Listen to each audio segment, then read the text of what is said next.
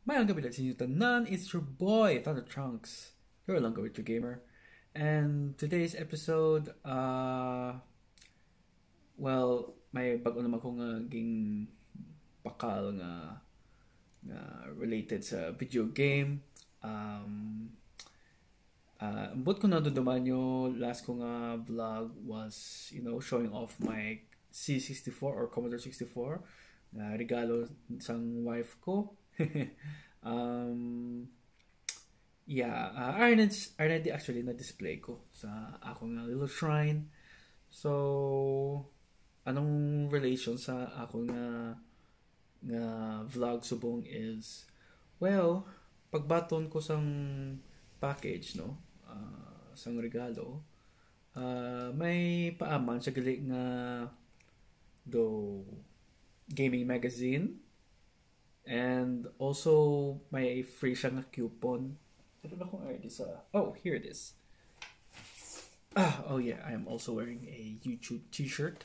Ano pa na sa pag-attend ko sa first na YouTube Ilonggo community sa sa Iloilo. That was 2017, I think, or 2018. Alam pa, baka ko na sila. So at least may souvenir pa ko. Kaya nag-attend ko, just to get to know the community sa Iloilo. Kanday Sir Ilonggo Dad and stuff. And yeah, sorry about that. That took away. But yeah, paano ko na-acquire ang shirt ni. So, they gave me this magazine. Yung baka yung purchase daan ni wife ko sa Mighty Ape. So, naghatay sa sang game guide. Though, which usually they release this every 3 months, I think. May bagos lang issue. So, kami ay siya sang mga upcoming games like our Cyberpunk 2007. Nagsikat ni siya tungkol kay ara si John Wick, si Keanu Reeves. And ari may Final Fantasy 7 nga remake nga gusto ko himuon sa poster itapig or something.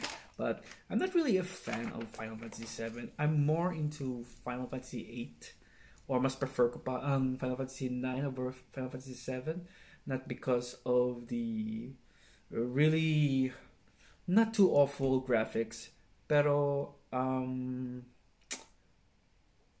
although na isang story, pero I'm somehow more connected sa kay Squall Lionheart sa Final Fantasy 8 kay pero sa may hipuson nga do kind of nerdy or stuff, something like that. Basta do hipuson do hindi pala wakal and stuff. That used to be me when I was in high school. So yeah, I was thinking kung lutingon ko ni or blah, pero yeah, other than that, nothing much sa poster ni mga mga promos nila and stuff. Nothing much makita mo di. Yeah, sa mga gimmicks, mga chair, why mahuga na magbakas ang chair. It's not really my priority. Although it's nice to have one. May gaming chair ka, pero though hindi ko feel magbakal sila. Or maybe mas prefer ko pa magbakal ko bago nga headphone. Para at least mas namin pagod ang gaming experience ko, or a new laptop siguro. And yeah, may posters on Animal Crossing. I never tried Animal Crossing, so but I heard really good things about Animal Crossing, and hopefully one day ma-try ko na hampang. Ay damo kang mga akaala-addict ko no, kasi super addict. Naari pagkat may Neo 2 doon na man doon, but yeah, nakahatag siya free muna. And then may ara sa sang do $10 coupon kung mabakal ka sa Mighty Ape, purchase anything. So pag kita ko na grab ko ng opportunity nga ngita ko pwede ko na mabakal sa sa website sang Mighty Ape. And like I said, I'm really into retro games, and I want to get to know more knowledge and information pagid sa mga old units, mga consoles and platforms. No, at least ma-expand ko man ang akong knowledge man sa mga daan ng mga Chimpo Generation 1, Generation 2, 3, and up man. So, may nakakita ko nga nga book nga do nag-caught git sang attention ko. And ang book ni actually, iyan sikat ni sa nga YouTuber sa video game community. Ngalan niya si Nostalgia Nerd. I don't know if you guys heard of him. You guys can check his YouTube channel if interested ka mo sa mga, talk about nerdy, old school, retro stuff. Mayara siya. And yeah, I think it's British too as well. And I purchased the book. Ngalan niya Retro Tech. At ay di subong sa akon. Pakita ko sa inyo. Hardbound siya actually. And nami siya kay it's more than 200 pages ang unod siya mo. Yeah. Sobra 200. Mga 224 kabilugan. And it has ara mga consoles, kada mga old school nga mga PC dire sa book ni. So ano ba ang makuha mo dire? Ang nami pagit sa iya book ni kay not only nga ginahatag ang brief history sang kada console, pero ginahatag man ang information sang games nga dapat hampangon mo or ang sikat nga game o kung ang games nga dapat i-avoid mo. And if you guys are wondering nga kagahon sang chopper, it's because sa tabok sang apartment ni na tinira namon may hospital, so may ara sila sang helicopter nga makalanding da sa babaw sang building nila, no? Ilang I forget what to call that, but yeah. So yeah, amo na natin mo kagahon sang chopper naglabay kay usually ginadulong nila ang mga pasyente nga hindi bla kaya diri sang medical diri sa sa hospital namon. So idalon siya sa dumas better pagit nga hospital like sa mga cities. Kay diri sa amon it's just a town. So if lagi siya i-transfer sa piyak hospital mo na ang pinaka fastest way sa sama dalon siya sa ambulansya. So yeah. So, sorry about that. Sorry for my rambling. But back to this book. Yes, I bought this less than $20 lang, NZ dollars. Yeah, as makita nyo diri, sample. Show ko sa inyo. Ano ma-feature ya? Like, muna makita nyo.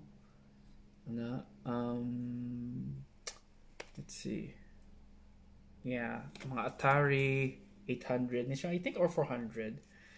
Sony PlayStation, Super Nintendo, nga European version or UK version. Na makita nyo ang Nintendo Entertainment System. So, yeah, kanami isang book ni.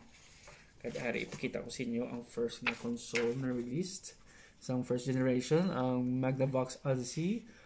Isa sa mga gusto ko i-acquire ni someday.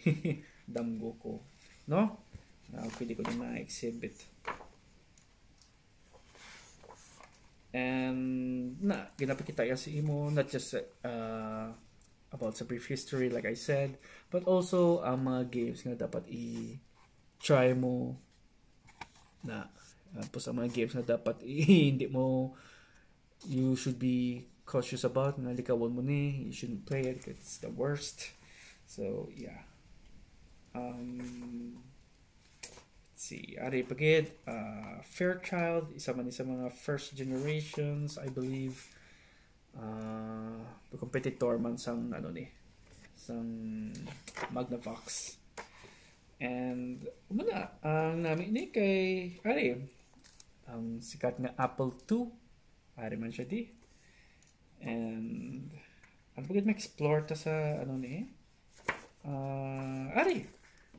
Ang Atari VCS 2600 na nami siya kami sa isang do fact sheet ang umanika pa namin pagid there you see Pitfall as a recommended game na i-try mo na tahom siya and ari juti ka na ko nila makakuha siniho sa Facebook group. They were selling this for like $120 PAL version pero may nag-una na comment na kwaon niya bla te nugon I'm just 30 minutes late lang sa nakita ko nga na post so wala ko may mahimo and yeah muna hasta ni siya sa nga generation na 5th generation I think or 6th generation na-include pa din mga PlayStation, mga Nintendo 64, GameCube, Xbox. Yep, hasta siya sa Xbox. Ito ka namin ng sang details ni, no? Tis mga bala ang titles or ang mga consoles nga paano yung history or ang CPU unod ya o ano pa ang time nga RAM para sa tempo pila pa ang price niya mga stuff so kanami lang nga may mo kanino malubasahon ka like before ka mag-sleep basahon mo ni no just for lang and yeah I really like it so much. Pero may isa lang na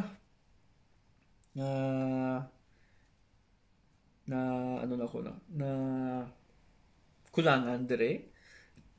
It's not all nga consoles nga are susulod. Like for example, ang first nga Nintendo nga console wala dire. I think that's TV5 or TV6.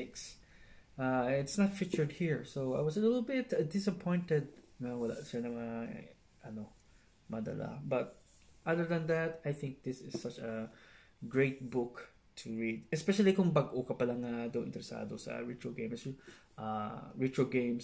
and you want to, get into more knowledge sa retro games pagit. So ako din ma-recommend ko Retro Tech book. Look for it kung may ari ni sa inyong local bookstore. I